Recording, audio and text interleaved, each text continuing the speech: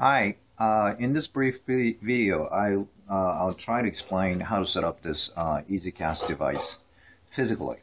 I will explain how to set it up software-wise in a separate video. Now, basically what you have in the package is these two devices. This is the EasyCast device itself, and its cable. Now, when you see this device, you might think, "Hey, it just looks like Chromecast," and you're right. This is a Chromecast clone or knockoff, but it has features that are absent in Chromecast, and that makes this device, in my personal opinion, a very good fit for iOS device or iDevices users. Now, what you have here is a HDMI port, and this cable looks like a standard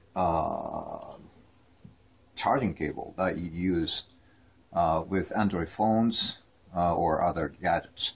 But it has something extra, and this is actually a Wi-Fi antenna.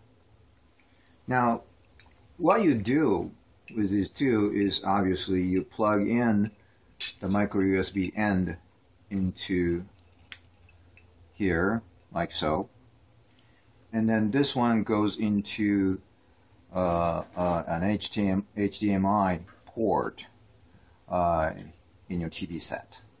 Now here we have a TV set which I'm going to use as an example. Let's go back and see the back side of this TV set. Now this particular TV set has two HDMI ports, and one is already occupied, and it has a cable. It has an HDMI cable that connects to Blu-ray recorder / player.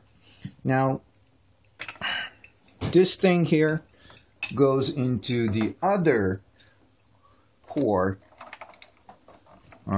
like so. See that? Now, you have to power this device. So, and it's powered by this USB cable. If your TV set has a USB port, perhaps for connecting an external hard disk drive, you could use that.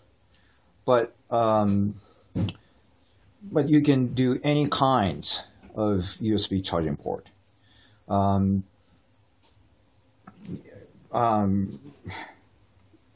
Here at this setup, I use this USB hub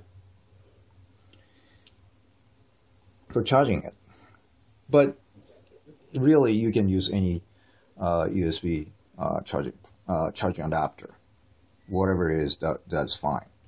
Now, as you can see, well, so you could just plug it in like so.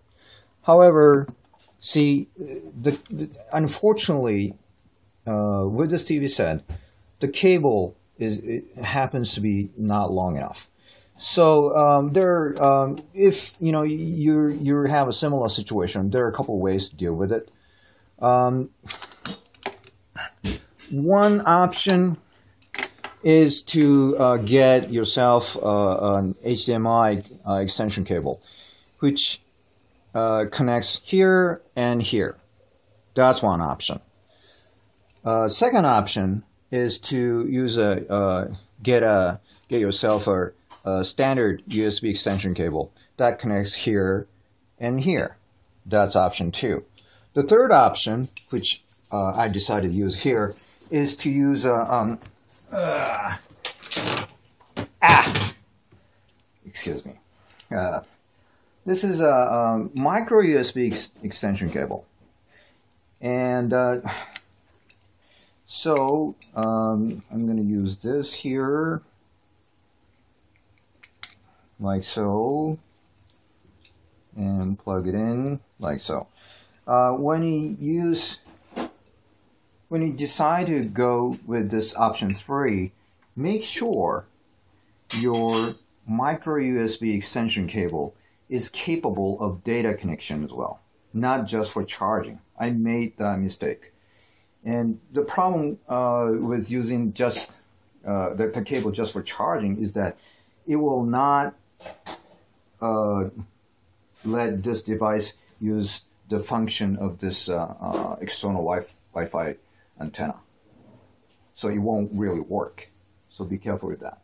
Now, with this, I am going to plug it in like so. And then look down here. Okay, I'm going to plug it into the USB hub, which is charged, which is self-powered USB hub. Now, this happens to have a switch, so I'm going to turn it in, and let's go see the TV. As you can see, the device is booting up, and this is what you get. Now, of course, you have to choose the proper input channel. And in this particular case, it's input to channel 6. So I have already chosen that. That's why I didn't have to switch through input channels. Now, when it boots up, you get this kind of screen.